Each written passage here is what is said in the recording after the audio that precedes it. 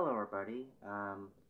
So recently we just made some modifications to the garage of my house, which I'll be honest is very cluttered because a hoarder lives here most of the time. But my mom and I have made some adjustments, and yesterday and today I've been working on building a shelf. Yes, another one. It's kind of like the shelf that we have right here now.